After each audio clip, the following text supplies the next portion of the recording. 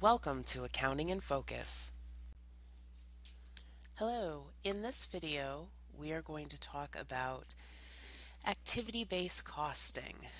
And in the first step of activity-based costing, we need to calculate the cost pool amounts that we're going to use as the cost for each activity.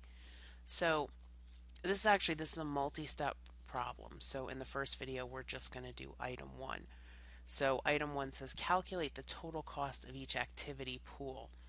So if you look up at the top here, I've got a company that does warehousing. And so as part of their warehousing, they have 3 costs. They have indirect labor, they have materials, and they have depreciation on machinery.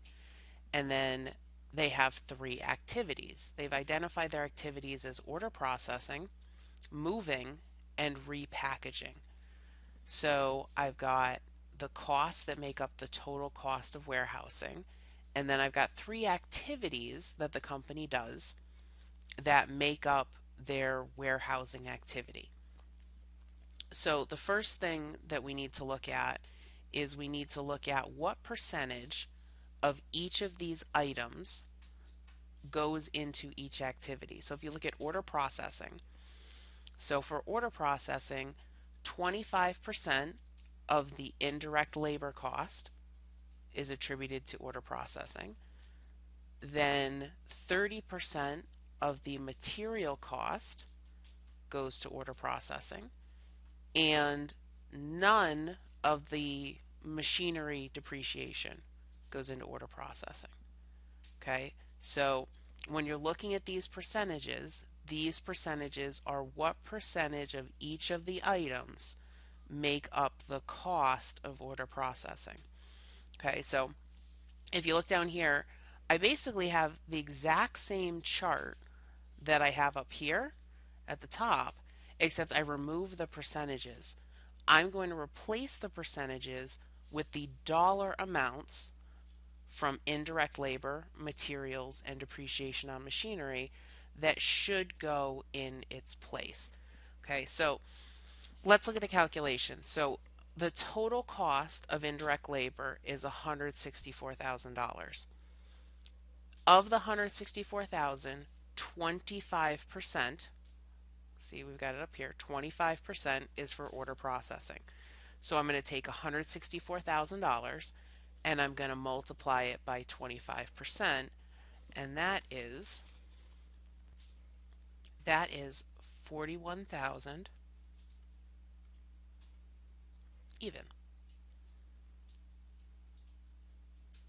So 25% of the 164,000 is $41,000. Now let's allocate all of the indirect labor. So let's keep moving across. So for moving, 10% of my indirect labor is for moving. So 10% of 164,000 is 16,400. And then repackaging takes a lot of labor. So 65% of my indirect labor is actually for repackaging. So that's 106,600.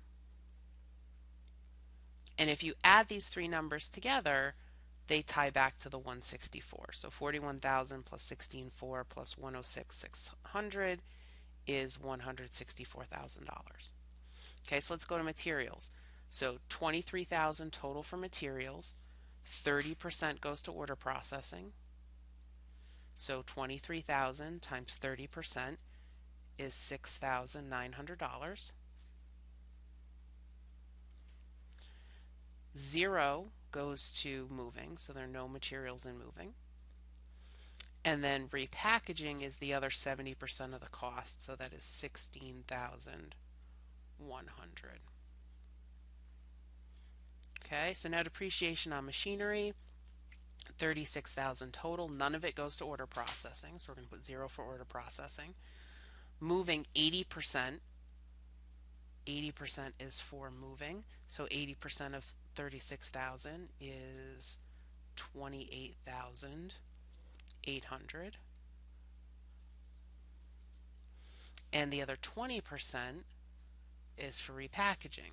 So 20% of 36,000 is 7,200. Okay, so now I've allocated all three of my costs. It's always good to go back and just add these three up to make sure that they tie back to the total cost. Because if you look at the percentages, 25 plus 10 plus 65 is 100%. So that means that if you add these three numbers together, they should be 164,000. It's just a good double check to do, and just to make sure that you allocated everything correctly.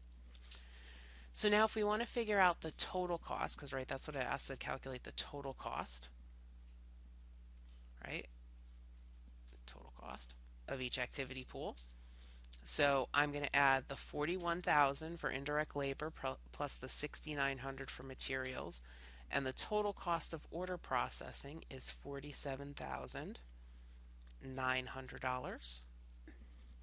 For moving, the total cost, if I add the 16,400 plus the 28,800, is 45,200. And then if I add the 1,066 plus the 16,100 plus the 7,200, the total cost of repackaging is 129,900. Okay, so that's how you allocate your costs to each of your activity pools.